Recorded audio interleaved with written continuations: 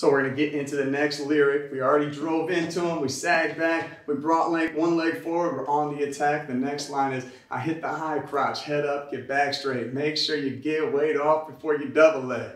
So you guys got it.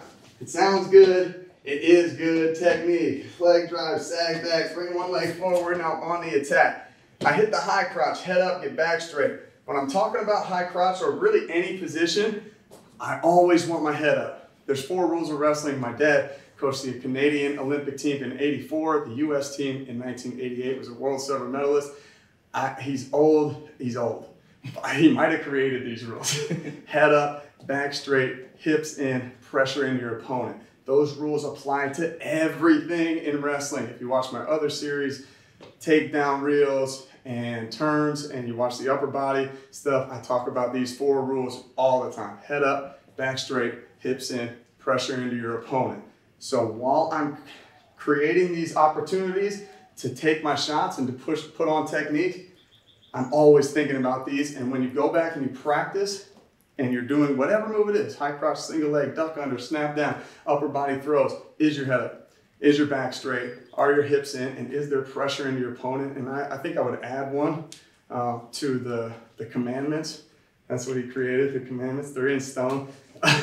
So I'm gonna create one that's gonna be balance. Make sure you have balance. So if I'm got weight into my opponent and I'm doing everything right, but I'm off balance, it's not going to go too well for me. So I want to make sure you guys add that 5th rule of be in control of your own balance, is how I would say.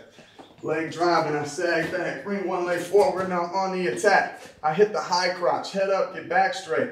One way to keep my head up that people don't know is to lift this arm up. Everybody wants to go under this and shoot here. Look at my head's down, my back's bent. Not good position. The best way to keep my head up is to start with my head up and then keep it up. Bang, boom, side, lift it up. Look at I'm in position. I brought the leg forward, I'm on the attack. I'm gonna hit the high crotch, and it's called the high crotch for a reason. The hand, my lead leg hand goes high up the crotch. Low knee is below knee. All right, I'm below the knee. Low knee is below knee. Remember that. Horrible technique. You're gonna end up in a ton of crackdowns that aren't by your choice. So head up, get back straight, make sure you get weight off before you double leg. And what that means, here, high crotch, as I penetrate through this, thinking about my head being up more in a duck under position. Don't reach for the hip. The hip bends, he can defend a little bit, he can start wrestling me, he can chest lock me. It's gonna end up pushing my head down, even if I'm trying to lift it up. This is not head up, this is not back straight, this is not hips in.